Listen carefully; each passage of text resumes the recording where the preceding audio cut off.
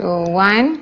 So we have graph fx is equal to negative x squared plus x plus 6. So we see a is equal to negative 1, b is equal to 1, c is equal to 6.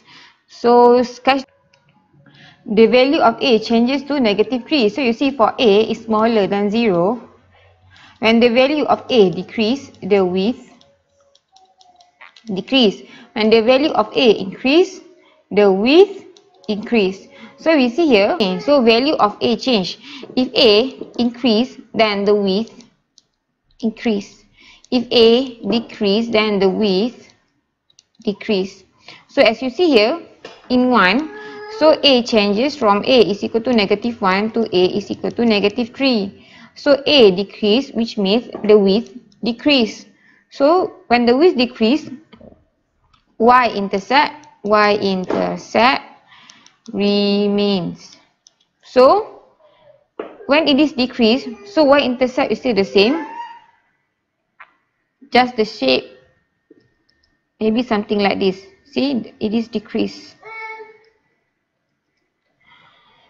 Okay, so the width decrease. So second, if a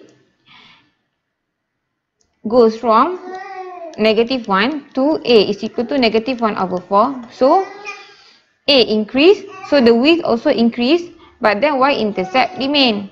So then it will be something like this. Y-intercept is still the same, so we will get something larger than the original graph.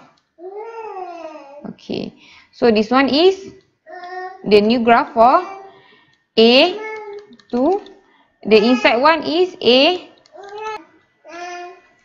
b changes to negative 1. So b is equal to 1 goes to b is equal to negative 1.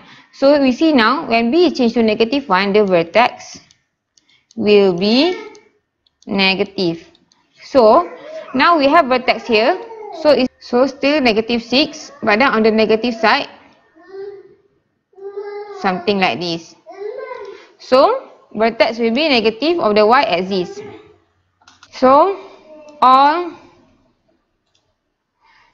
point will change. As you can see, all point will change except the y-intercept.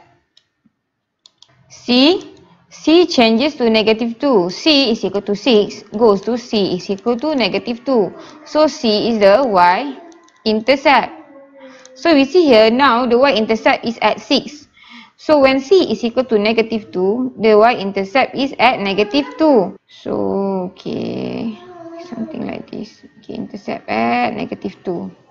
So you see here the graph is moving downward. So moving downward from 6 to negative 2. So the movement is 6 minus negative 2, which is 8.